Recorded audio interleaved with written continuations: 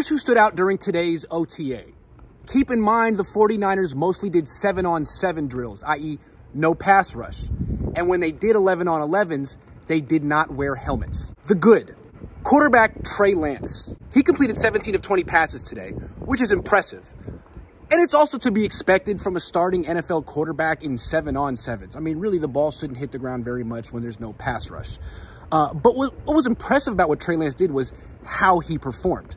Sure, there was no pass rush, but at the same time, he couldn't extend plays. He couldn't do play action. He had to line up in the shotgun, get the ball, and throw it quickly, like he was Jimmy Garoppolo. And he did. He didn't hesitate. He didn't hold the ball too long.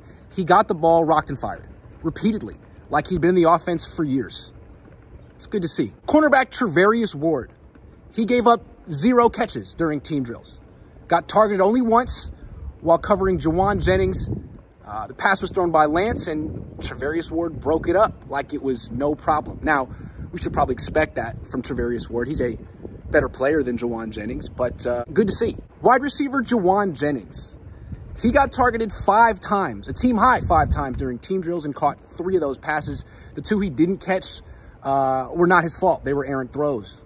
It's clear that Trey Lance trusts Juwan Jennings. They've been working together all offseason, and Jennings is a security blanket possession receiver. He has really strong hands. Lance is looking to him frequently. Wide receiver Malik Turner.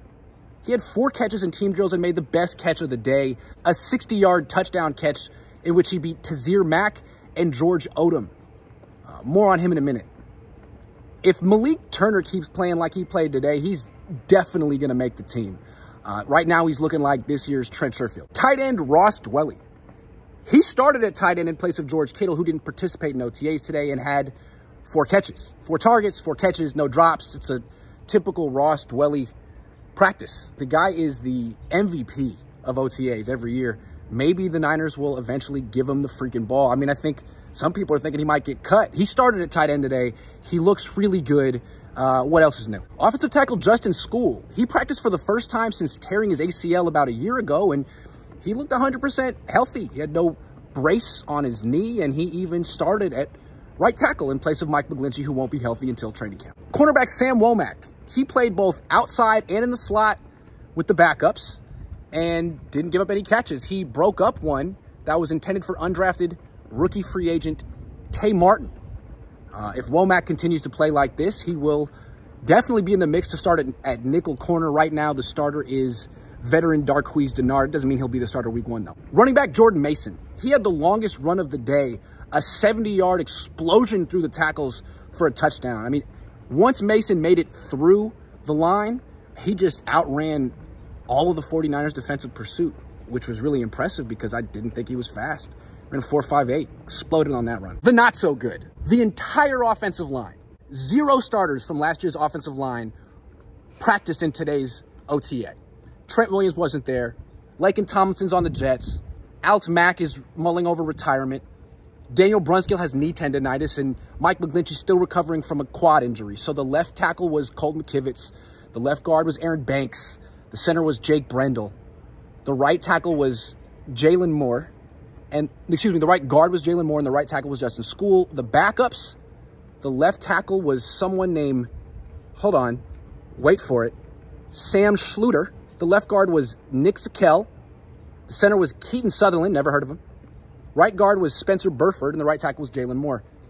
Not ideal. Safety George Odom. He gave up a long touchdown catch while he was the last line of defense.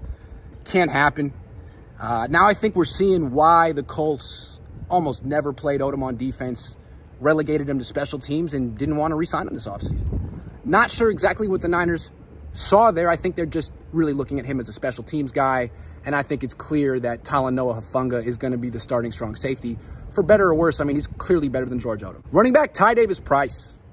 He dropped another pass in the flat today, which means in 2 practices in front of the media, he's dropped 2 balls. Quarterback Brock Purdy.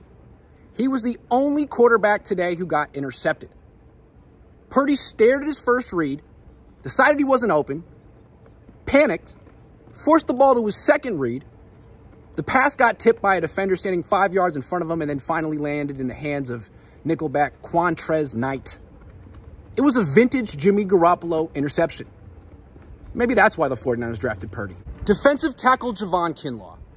He still isn't healthy enough to practice, but today he was healthy enough to confront me on the sideline, call me lots of curse words, and flick the baseball cap off my head. Baby steps.